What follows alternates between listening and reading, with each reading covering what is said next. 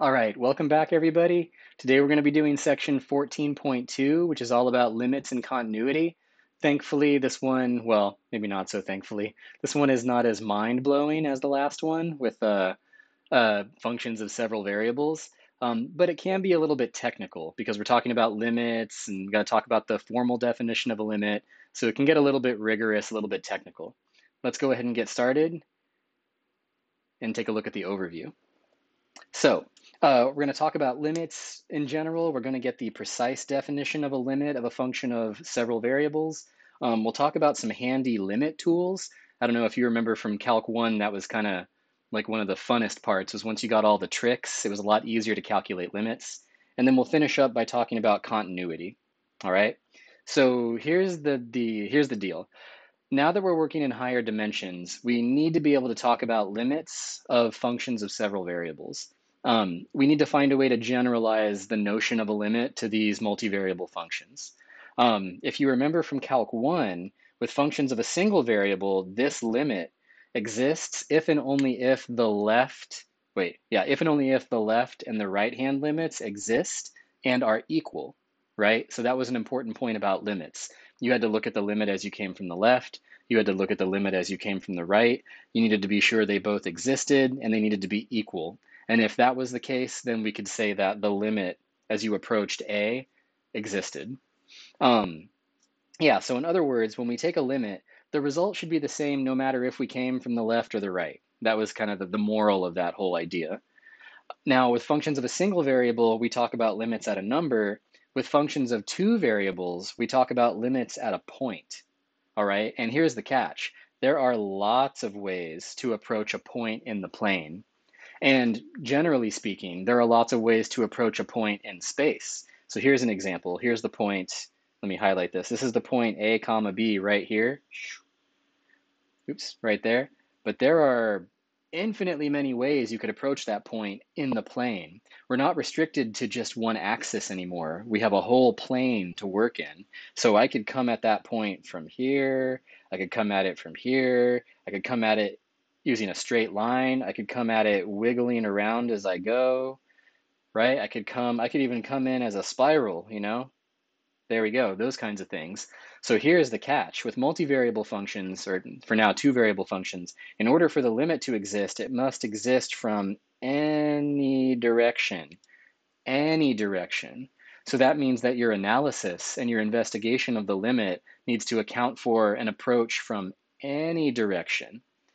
And this can be tricky because you might even be able to show that if you approach from infinitely many directions, that the limit exists. But that does not mean that the limit exists because you can't just, even if you show it's true for infinitely many, you have not necessarily shown that it's true for all directions. We're going to see that in this section in just a few minutes. So this is where the precise definition of a limit really, really is important. So I do hope that your Calculus 1 professor or your Calculus 1 teacher talked about the precise definition of a limit. It is basically the necessary apparatus to make the notion of limits rigorous. Because even though limits can be very intuitive, sometimes that intuition leads you down the wrong path, or it will lead you to a conclusion that is false. That's not actually a valid or not a sound conclusion. So the precise definition is important. And here's what it is for R2, and then we're going to look at it in Rn in just a moment here. So let's start with two variables. So we have a function f of two variables whose domain D includes points that are arbitrarily close to the point a comma b. Remember, limits, the function does not need to be defined at the point for the limit to exist. We just need to be able to get arbitrarily close for that limit to exist. Then we say that the limit of x comma y as x comma y approaches a comma b is L, and we write this, the limit as the point x comma y goes to a comma b of f of x comma y equals L. That's what we write down. And that occurs if and only if this condition is true. So for all epsilon greater than 0, there exists a delta greater than 0, such that if x and y are in your domain, and the distance, the distance between a comma b and x comma y is smaller than delta, then the distance between the output and the limit is smaller than epsilon. Yes. So this is one that I do want you to ponder and read over a few times, especially if you haven't seen the precise definition of a limit for a while. So think about it for a minute and ponder it.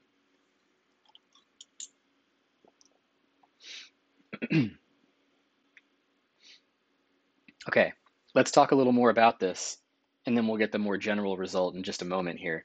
Let me try to make some sense of what's going on. So for one, this is the statement of the formal definition of a limit. So we're saying that for all epsilon greater than 0, there is some delta such that, for points that are in the domain, if this distance is small, then this distance is small.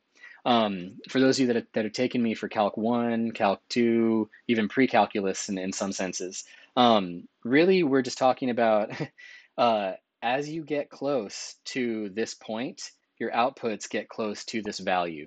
That's really what it's saying. Epsilon is often called a tolerance or an error. And so what we're saying is that no matter what tolerance we're given, we can always get a little bit closer to the point, and then the output of our function will be within tolerance of the limit. That's what it's really saying. So that's basically it. Now, the caveat here, not even a caveat really, just the difference here compared to what we had talked about in the past is this is just the distance formula. So when you're in one dimension, the distance formula is just absolute value. So if you remember from Calc 1, this said this, right? Now that we're in two dimensions, we need to use the more general definition of distance, which is the distance formula. And that's why we're using this now, because this distance is not single directional or bidirectional, it's any directional. So no matter which way you approach the point, the distance is getting small. And if the distance gets small, then this distance between outputs gets sufficiently small. All right. Oh yeah, notice another thing. This definition does not refer to, I'm sorry, it does not refer to direction. That's kind of just what I was saying. It doesn't matter the direction. All that matters is the distance, because the limit should exist no matter which direction you approach from. So if that makes sense, extending it to higher dimension is really straightforward. It's kind of the same idea.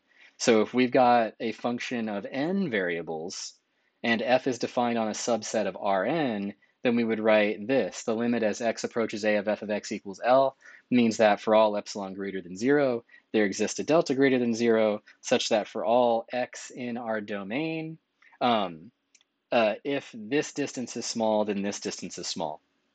So this is actually, it looks almost identical to the definition in one dimension. The only difference now is we are talking about n-dimensional vectors. And this symbol right here is referring to the n-dimensional Euclidean distance, which we talked about, back in section 12.1, I think, like the first section. So here, this absolute value symbol is really just indicating n-dimensional Euclidean distance. So this, a little messy here. Oops. We're talking about this, but for n variables, all right? Some important things, we actually saw this in one of the activities, and we saw this in one of the sections. This right here and this right here describe solid balls in Rn and R respectively. So consequently, these sets are often called the delta and epsilon balls.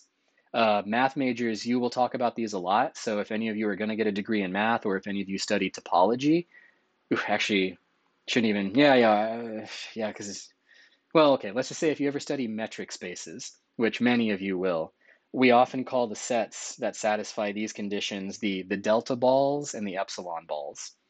Yeah, this is basically a ball centered at A whose radius is less than delta, and this is a ball centered at L whose radius is less than epsilon. And that's pretty much it. And we can talk more about that in class if you are interested. Here's kind of a visual depiction of what's going on. This can help build your intuition.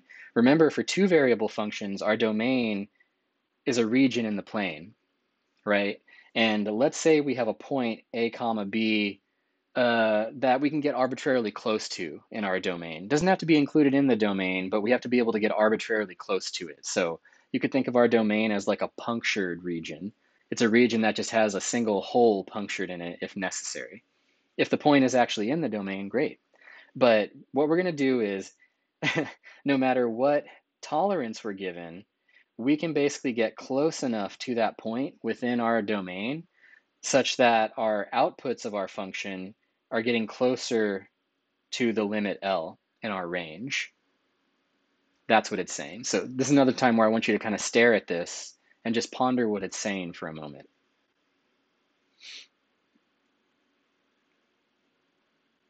And then I'll show you the next picture right next to it. Okay. All right. Let's look at it in 3D. Oops. Here we go. Here's another example. So down here is the point A comma B. This is the delta ball. That's the delta ball. In this case, because our domain is two-dimensional, the ball is a disk, right? It's a two-dimensional disk. And basically, if we if we are pretty close to L, then we can find a delta ball that keeps us pretty close to A comma B. So here is the point in space, right? And as epsilon closes in on L, our delta ball can shrink to nothing, can shrink to zero in radius. And if we can do that no matter what epsilon we're given, if we can always find this delta ball where this is true, then the limit exists. That's what it means. Okay. Yes, so this one we're going to do together. So this one is maybe a little too difficult to try right off the bat, but I encourage you to try it if you would like to. But if not, let's just talk about it right now. Let's prove that this limit, the limit as xy approaches 0, 0 of this function is equal to 0 using the precise definition of a limit. And if you remember from Calc 1, the way that you did that was you started with an arbitrarily given epsilon, and then you had to find a delta that depended on epsilon, and then you had to build that inequality. So here we go. Suppose that epsilon is given, so we are given an arbitrary tolerance. Then what we need to do is we need to find a delta greater than 0, such that if this distance is less than delta, then this distance is less than epsilon. That's the goal. And this is where you have to get a little bit creative. So first, I did some simplification. What are we trying to prove? If this is true, then this is true. This is the goal. We need to find the delta. We need to find the delta on our own. And this is a lot of what analysis is like. So for math majors, if you'll take a real analysis course, and you'll do this kind of thing in your undergraduate real analysis course. And you can do this forevermore in any analysis course. All right, so here's the goal. This is what we're allowed to work with. This is what we need to get, okay? Now, here's the clever part. This type of proof always takes a little bit of cleverness. That's why they can be difficult. Notice that x squared is obviously less than or equal to x squared plus y squared, right? Y squared is positive, so if I add a positive number to a positive number, it's greater than or equal to just one of those positive numbers. Now, consequently, as long as x and y are both not 0, then we can divide both sides of this inequality by x squared plus y squared and get this result. This is really handy, so let me highlight this for a minute.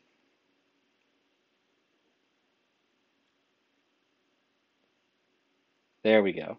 So this, we know, has to be less than or equal to 1.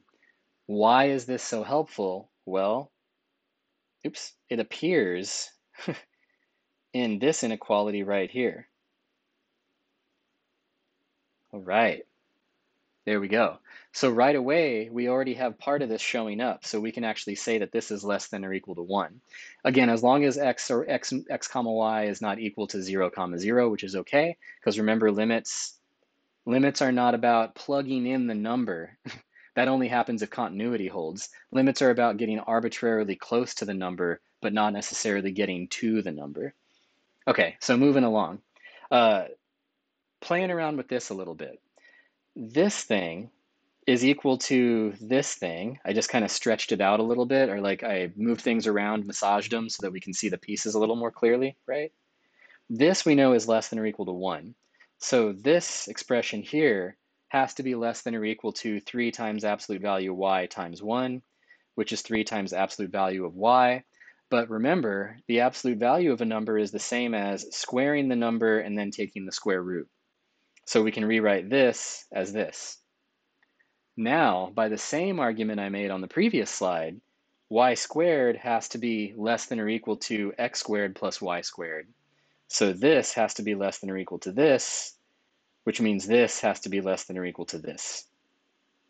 Okay, this is the beautiful part. So this is the tricky part. So coming up with it is the tricky part, but now this is the beautiful part. Observe that this is exactly the expression that we are allowed to work with. Let me go back one slide. This, actually, I should do a different color. Here, I'll use blue. This is exactly the expression that we are allowed to work with.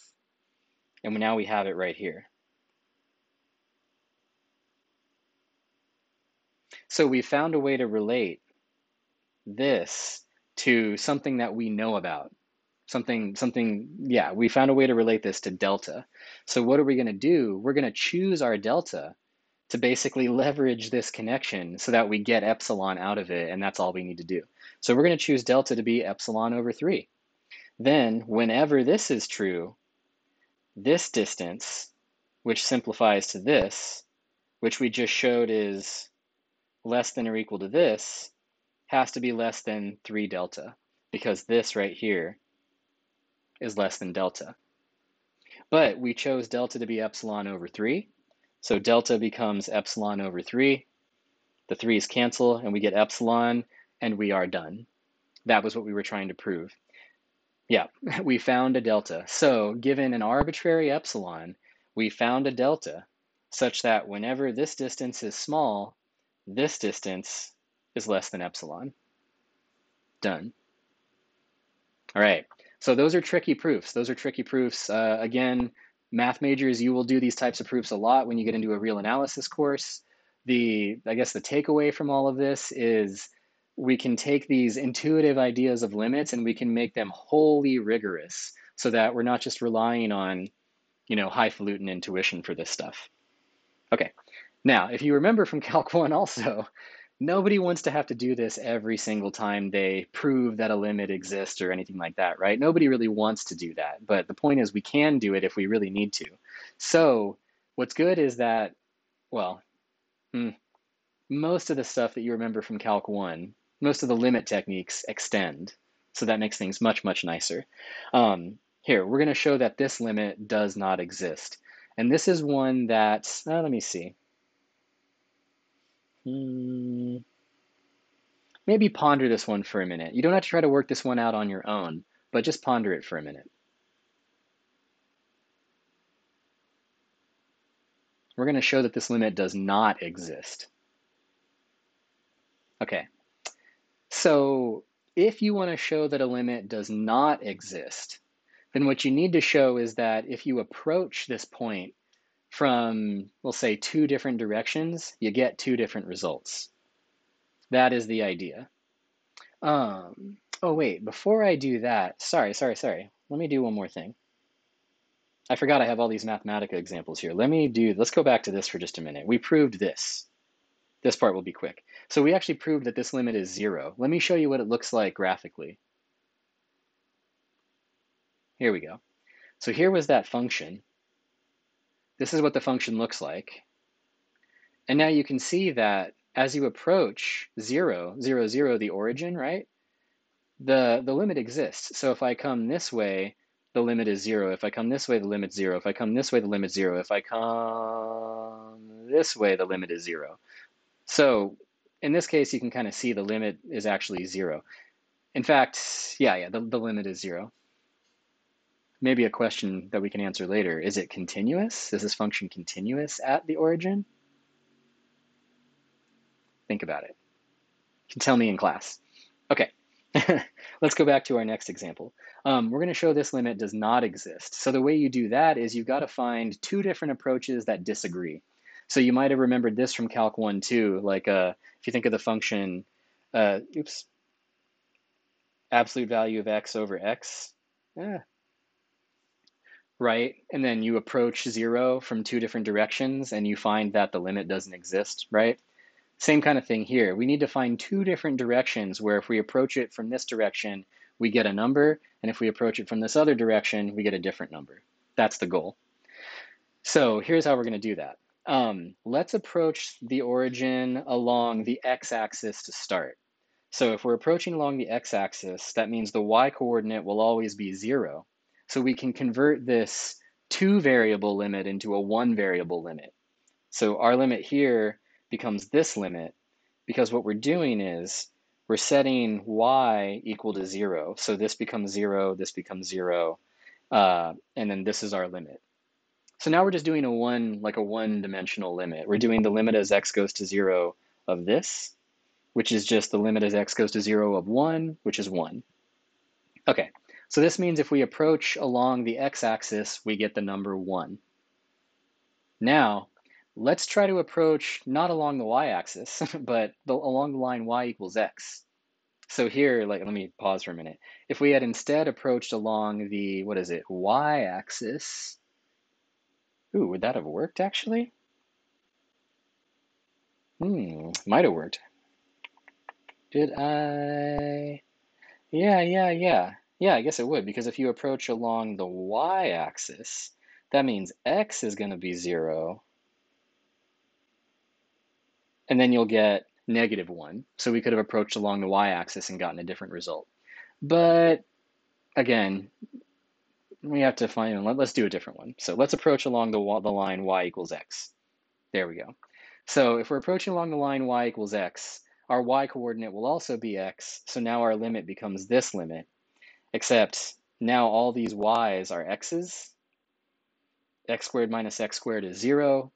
So limit as we approach the origin is 0, which is not equal to 1. So since these two limits don't agree, the limit does not exist. So all it takes to prove a limit does not exist is that two different approaches disagree, and you're done. Now, that's maybe deceptively, it's maybe a bit deceptive to say that because it can be hard to find two different approaches that don't agree, as we'll see in a few minutes. Let's look at it on Mathematica. Here we go. Yeah, so this is what the function looks like. Right? So what did we do first? We approached along the x-axis, is that right? Yeah, we approached along the x-axis. So check this out. If you look at the top of this image, if we approach along the x-axis, the function approaches the number 1, right? So even if I come along here or come along here, the function approaches the number 1. Then we instead approach along the line y equals x. So that is the diagonal. It's a little bit harder to see. The diagonal is like right here. Here's the x-axis. Here's the y-axis. So wait, let me turn it. There we go. I should do this, yeah. So if we approach along this diagonal, we're going to end up at 0. So coming this way or coming this way, we end up approaching the number 0. This function is actually not continuous at 0, which is a little bit of a reveal for the previous question I asked. It's not continuous at the origin because if x and y are both 0, we're dividing by 0. Can't do that, can't be continuous at the origin. But we're approaching the number 0 as we approach along the line y equals x. Similarly, if we approach instead along the y-axis, let me tip it this way. Look at the bottom. If we approach along the y-axis, this approaches the number -1, just like so. Hey, don't look down there. Just like so. So here's an example where we actually found 3 different directions that we could take and none of the limits agree that the limit can't exist. So the limit at 0, 0 does not exist. And that's what we were showing right there. Okay, now let's do this one. Does this limit exist? This one I do want you to try. So see how you think about it for a minute. Think about how you would try to approach the point. We don't know if it exists or not. Okay, now say something out loud to yourself. Haven't done this yet. Remember, you got to say something out loud to give your brain that feedback. Say something about out loud about how you would start. Right. And now try to work it out on your own. Remember, if it exists, well, if it doesn't exist, you should be able to find two different directions to approach that disagree. If it does exist, then you should be able to show that it exists no matter where you approach the point.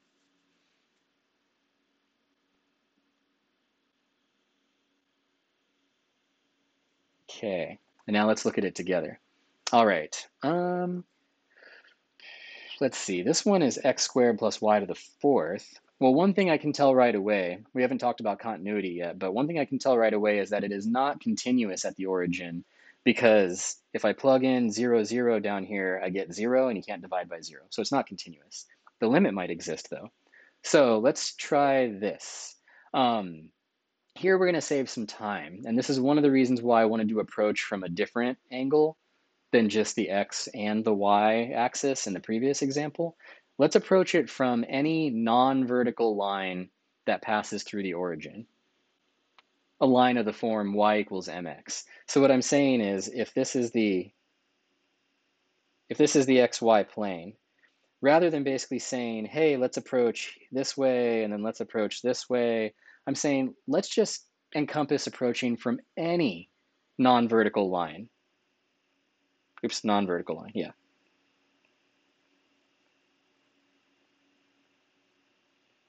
There we go. So I'm saying come at the origin from any non-vertical line, and let's see what limit we get, all right?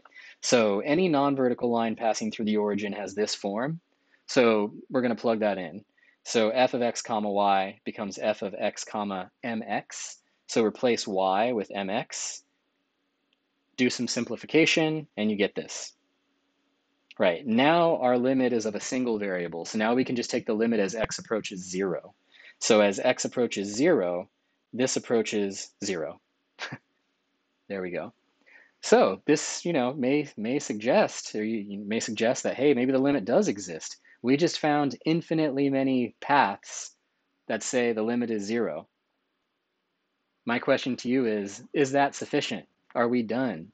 Does the limit exist? What do you think? All right, now say something out loud to yourself, to your peer, to your colleague, to your group mates. What do you think? Did we just show the limit exists? All right, so the bad news is we did not. We did not show that the limit exists yet. Even though we found infinitely many paths along which we could travel and get to the same limit, that's not enough. That's just not enough. Um, Oh, well, here, even if we approach from the y-axis, check this out. If you approach along the y-axis, you're going to get 0 again. But it's deceptive. Just because you found infinitely many ways that work does not mean that every way works. Yes, yes. So this is the caveat. Uh, basic idea is even if you have a good example, that does not mean it's true in all cases. So check this out. Let's approach along a different path. Let's approach the limit along the parabola x equals y squared. Yeah, let's approach from x equals y squared. So for xy not equal to 0, 0, our function becomes this. F of x comma y becomes y squared, f of y squared comma y, plug in y squared, you get this, which simplifies to 1/2. The limit as we approach along this parabola is 1/2, which is not 0, and thus the limit does not exist. There it is. Weird, huh? Weird stuff. We're going to look at a picture here to make some more sense of it, but this is why this can be treacherous. We found infinitely many approaches that said the limit was 0, but all it takes is one approach where the limit disagrees for the limit to not exist. And that might seem cheap, or it might seem like a cop out, like what, why is it just one is going to make everything fail? Wait till you see the picture. Wait till you see the graph of this function. Here we go. This is the graph of this function. This is what this looks like. Okay, here we go. All right, so pretty funky looking. Take a look at it from the top. Hmm. Hmm. Interesting. You've got this parabolic behavior, right? So if I approach it from a line, any line, oops, if I approach it from any line, they all go to zero. If I go straight this way, or straight this way, or straight this way, or straight this way, everything goes to zero. But if I approach along this mountain ridge that you can see approximated here, if I approach along this mountain ridge, it doesn't go to zero. It goes to 1/2. And once again, remember, this is a computer approximation. So the computer can't actually process this because what's happening is there's a there's very, very different behavior right at the origin, but that different behavior is only manifesting when you approach along this parabola or this parabola down here. So you see, here's another one down here. So even though you could approach it along any straight line and get to zero, if you approach it along, if you approach it along either of these parabolas, you get positive 1/2 or negative 1/2. So the limit does not exist. Limit does not exist. Crazy. Okay, back to the slides here. So some handy limit tools. So now that we've seen the treachery going on with taking these limits and we have to be uber careful about all this stuff, one way of evaluating limits of two variable functions is with polar coordinates. And we're going to use that in just a moment here. Polar coordinates are great because you can talk about approaching from like almost like a circular restriction as you get to a point. And that circular restriction encompasses all possible trajectories, right? Because you're basically just talking about getting closer in radius, I'll say. Yeah, so converting to polar coordinates allows us to take the limit as the radius of a circle goes to zero instead of as a single path approaches from a single trajectory. I mentioned this earlier, but also all the limit laws from Calc 1 can be extended to multivariable functions. They still hold, including the squeeze theorem. So easy examples, um, oh yeah, limit of x as you approach a comma b is a. Limit of y as you approach a comma b is b. Limit of a constant is just that constant. So all of that stuff you know and love about limits from Calc 1 still holds, which is great. All right. Now let's try to use one of our techniques here. And this one I do want you to try on your own, and I'm going to give you the hint right out. So maybe I'll say, think about it for a minute. How do you think you would find this limit? Okay. And then I want to give you the hint. Try to convert it to polar coordinates and see what you get.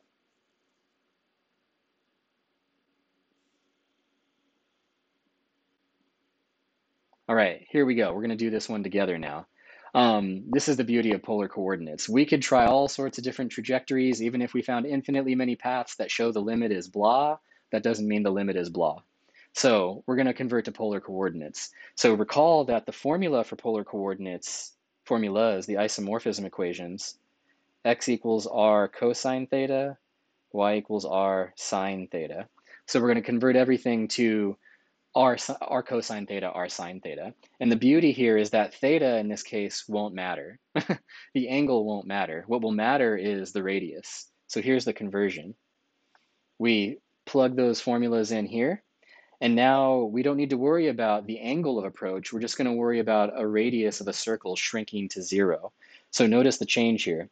This limit was as xy approaches 0, 0. Now it's the limit as r approaches 0 from the positive direction because we're taking a radius and shrinking it to nothing. All right, here's x, here's y, here's x, here's y, and then algebraic massage. So factor out an r cubed, can cancel two of these, you're left with r. And again, this doesn't matter. It doesn't matter what angle we're coming from. All that matters is what happens when the radius goes to zero. And in this case, you get 0 times whatever, which is 0. So the limit is 0 in this case. This limit actually is 0. Let's take a look at it. Here it is.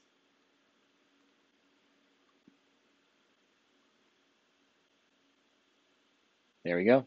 Doesn't matter which way I approach, the limit will be 0.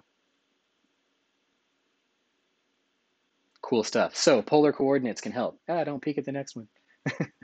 Okay, moving along. We're actually almost done here. Continuity is not so bad. Now we can actually define what continuous means. You need that rigor of limits to be able to define continuity in a meaningful way. We say that a function of two variables is continuous if, well, frankly, if you can move the limit operator inside the arguments, and then you get f of a comma b. We say a function is continuous on D if it's continuous at every point in D. So that's what continuity means. It's the same thing that you learned back in Calc 1. It's just now it's applied to each individual coordinate. Same idea. Now, because we can talk about continuity, we have some really, really nice functions. So again, this is why we love, love, love polynomials. A polynomial function of two variables is a finite sum of terms of the form x times y to the m, y to the n, where c is a constant and m and n are non-negative integers. So we can talk about polynomials of two variables. In fact, all of the examples we have seen so far have polynomials of two variables in them. This is a polynomial of two variables. This is a polynomial of two variables. This is a polynomial of two variables. This is a polynomial in two variables. Those are all polynomials in two variables. Back to this. What is a rational function? So a rational function is a ratio of polynomials. So actually every example that we have seen in this section is a rational function. Let me go back just once. This is a rational function in two variables. That's it. Ratios of polynomials. So we love, love, love polynomials, and we love, love, love rational functions because they're continuous. Well, polynomials are, well, that's the next part. Sorry, jumping ahead. Boom, this theorem. This theorem. All polynomials in n variables are continuous on Rn, and all rational functions are continuous on their domain. So we love, love, love polynomials. Polynomials are continuous everywhere. It doesn't matter how many dimensions, how many variables, they're continuous. Rational functions are continuous on their domains. So everywhere except there's restrictions in the denominator. That's it. They're continuous everywhere else. And it doesn't matter the dimension, they're still continuous. Another great thing about continuity here, in general, the properties of continuous functions of one variable also hold for multivariable functions. So if you vaguely remember that section from Calc 1, the stuff you learned about the niceties of continuous functions still holds. In particular, a composition of continuous multivariable functions with appropriate domains and ranges is continuous. Appropriate here meaning compatible, right? Like if I take a function whose range is 0 to infinity, and then I take another function whose domain is -1 to -infinity, I can't compose them because they don't actually fit together. So as long as the domains and ranges are compatible and your functions are continuous, the composition is also continuous, which we're going to see in a moment. Let's do this example. Okay, so consider this function, f of x comma y equals this, when xy is not the origin, and 0 when it is the origin. My question to you is, where is this function continuous? So think about this for a moment. And now make a claim. Do you think it's continuous or not? Speak it out loud. All right, now prove your claim. If you think it's continuous, my question is, where is it continuous, and prove it. Right, here we go. All right, is it continuous? Well, first thing I notice is this. This is a rational function. So it is continuous everywhere in its domain.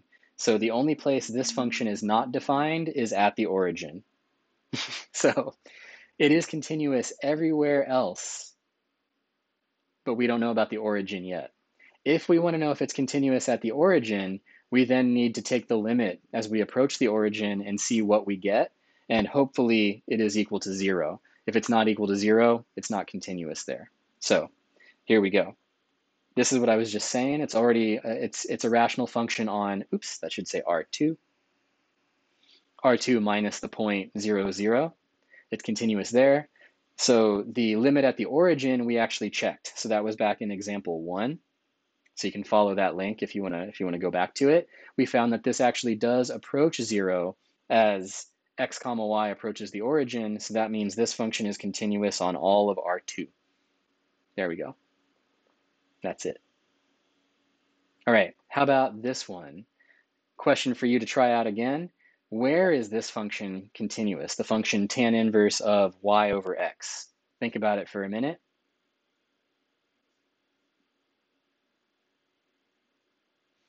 Right? And say out loud what you think. Where do you think it's going to be continuous? Just a guess.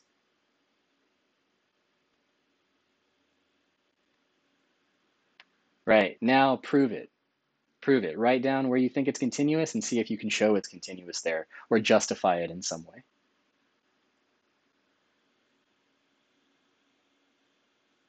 All right, here we go. So let's see. Right off the bat, I can see that there's problems when x is 0 because x is in the denominator here. So if x is 0, we're trying to divide by 0. That can't be, x cannot be 0 for this to be continuous. So it cannot be continuous when x is 0. What other problems do we have? Well, let's think about this. We're doing arctangent of this.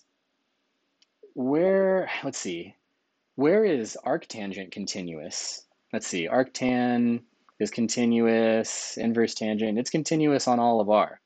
So we should be okay. We should be okay.